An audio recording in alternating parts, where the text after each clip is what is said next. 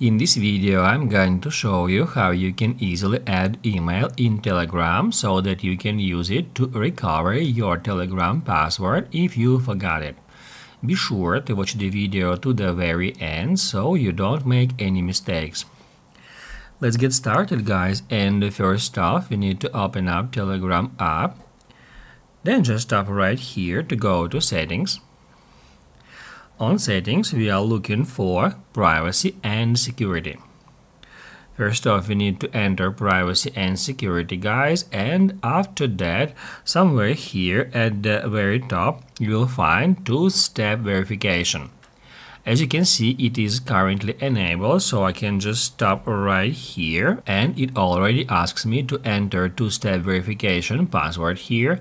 However, if you don't have this option enabled, just activate it first, and after that, now I'm just going to enter my password to continue. I just did it, and now I need to hit add next to continue, and that's where we can easily change our password. We can disable the password, and also here we can set recovery email.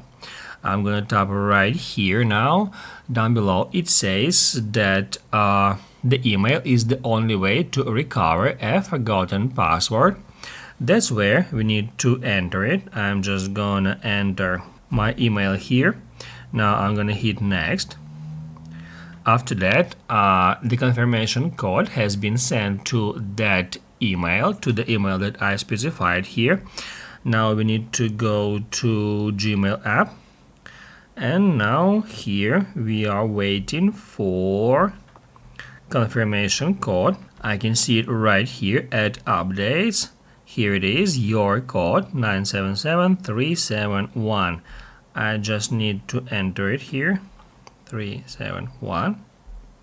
And basically I've just set my email as a recovery email in Telegram app. Now if I forgot my password, I'll be able to recover it using my recovery email.